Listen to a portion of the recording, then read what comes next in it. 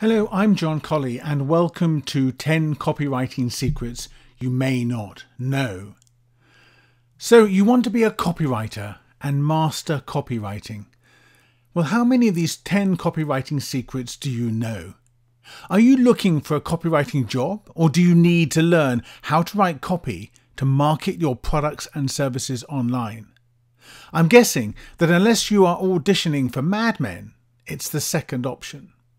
Okay, I needed to do this too, and I'm really happy to share some of what I've learned about copywriting with you now. If you're excited about copywriting, you're going to love my free short video training course, which you can discover at the end of this video. So, secret 1. Copywriting is a formula. Great written copy is organized text which is designed to trigger your emotional impulses to make you do what the writer wants. And this means that you can decode the formula and understand the what, the why, and the how of every advertisement or promotional copy you've ever come across. Secret 2. 4 things you need to know. Before you can start writing, you need to know 4 things about your audience: why they bought the product, how they buy the product, what they use the product for, and what really matters to them. Remember, people buy on emotion, but they justify their purchases rationally. If you can answer these 4 questions, you can start to focus your script to address them, and if you answer all 4 questions in the mind of your reader, you're much more likely to end up making a sale. Secret number 3. Your customer can write your script for you. If you ask your customers the right questions, they will write your copy for you. The key, of course, is to know what questions to ask. Here are 10 of my suggestions. Question number 1. Who are you and what do you do? This helps you to build your image of your ideal customer avatar. 2. What does our product do for you? Find out how they use the product, listen to the words they use to describe it, and make a note of them. 3. Which features influenced your buying decision? 4. Which features were the most important? Find out the pain they were suffering and how the features in question solved the problem for them. Question 5. Which competing products did you consider? Identify your competition so that you can start to differentiate yourself from them. Question 6. What made you choose our product? Get the customer to identify your unique selling points in their view. Question 7. Is there anything that made you hesitate before you bought? Identify their objections so that you can address these early in the copy. Question 8. Was there anything that you needed to know about but could not find the answer to? This is essential information you're going to need to include in your copy. Question 9. What would have helped you to make a faster decision? This is more good material. And question 10, how would you recommend our product to someone you know? And this is absolute gold. Note word for word the words they're using and then get a testimonial from them if you can as well.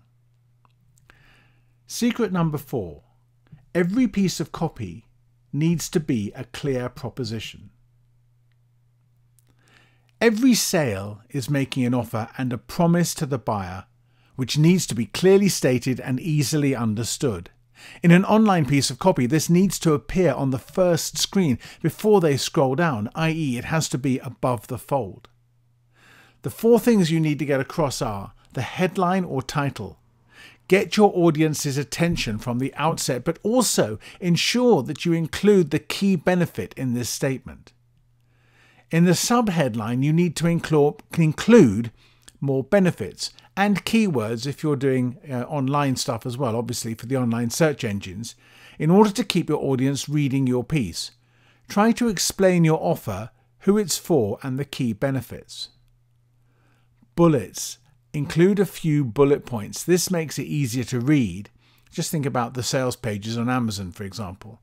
3 to 5 bullets should be just fine. Explain the key features and benefits. Don't leave out the benefits. And finally, include an image. We all like a good product image, so include at least one here. Don't worry if half the image goes below the fold on your screen. This will make your readers scroll down to see it, and that will make them more likely to read the rest of your copy. Secret 5. How to boost the attractiveness of your product. Let's face it, we all like a deal. If you can add some features to your offer which your competitors do not offer, then this will help you to stand out. Try including some of these next time you put a sales proposal together, and if in doubt, see what Amazon does and copy them.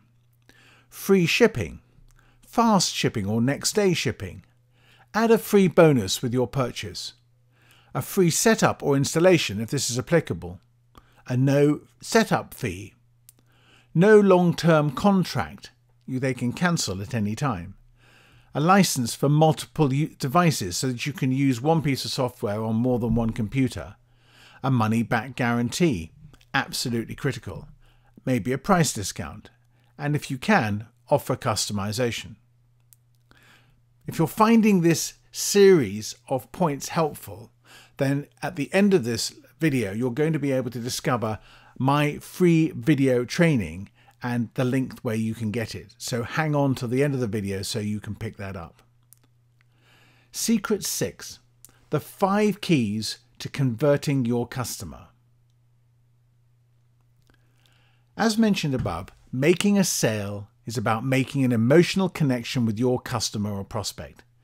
So think about addressing these 5 issues to make it easier for them to buy from you. Motivation.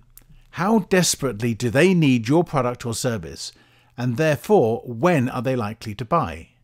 You can increase their motivation by reminding them of the pain and difficulty they are in, and also getting them to imagine how wonderful things are going to be when they've solved their problem using your product or service. Clarity of value proposition. This is getting value to trump price. If they believe that the value of your proposition is high, the price will appear reasonable. If not, it won't. This is why you have to focus on benefits over features, explaining to them how they will benefit from their purchase. Incentive to take action. You want them to buy now, so adding reasons for them to do this is important. Time-limited offers, scarcity of the product, extra bonuses which are only available for a limited time. All these give your customer a reason to buy now. Reduce transaction friction. Amazon has a one-click checkout which makes it really easy to buy from them, and they patented it too, which shows how valuable they think it is. Make it as easy as possible with as few steps as possible for your customer to close the deal with you. Minimize anxiety. Explain exactly what the customer has to do, what information is needed, where and why. Provide as much information about the sales process, including what happens after the purchase is made. The final step is offering a money-back guarantee. Take away all the risks so they don't have to worry about it. Very few people actually claim these, but by reversing the risk and putting the risk all on you, they will have their final purchase objection removed. Secret 7. Persuasion is not a science. Just ask Professor Robert Cialdini, or better still, go and read his books. Influence and persuasion are the 2 I'd recommend.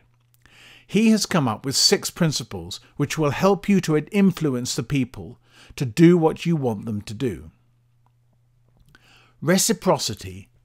If you give something to someone, they will feel obliged to give something back to you. Share something valuable, give away something for free, or add value before you try to sell. Liking. We all prefer to do business with people we like, so make an effort and be a little more friendly. My wife tells me to do this all the time, Mr. Grumpy. It takes time to get to like people, which is why you can expect to have 6 or 7 interactions with someone before they're ready to buy from you. Social proof. In the world of online social media, this has never been more true. If I tell you something wonderful about me, you won't believe it. But if your best friend tells you something wonderful about me, the chances are you will. Authority. We all look up to people we regard as experts. So given that an expert is only really someone who knows more than you do, try positioning yourself in a position of authority vis-a-vis your prospects. So you want to try to get your customer to take the first small step towards becoming a customer. And you do this by getting them to make a small, low ticket, maybe $7 purchase. This will make them much more likely at a later stage to make a larger purchase from you. Scarcity. People want what they cannot have. And so if you threaten to take it away from them after a limited time, they will be drawn towards it. Enough said. Secret 8. The selling probability formula. Pain times claim times gain. Let's take a look at pain. Identifying the pain and reminding them of how bad it is. Don't be afraid to really twist the knife here. You want your prospects to be really miserable. Multiplied by claim. You have to be able to back up what you say with proof, evidence, testimonials, test results, case studies. The more believable you make your proposal, the more likely your prospects are to make the investment. Multiplied by gain. What's in it for me?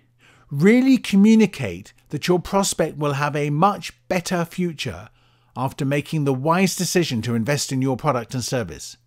Benefits need to be explained, but you will want them to feel that things are going to be better in their life and for their family, and then they will jump at your proposal.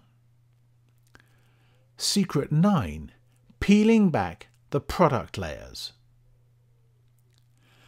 When you think about your products and services, you should think about them as having unexplored depths, and it's your job as a copywriter to explore those depths and peel back those layers.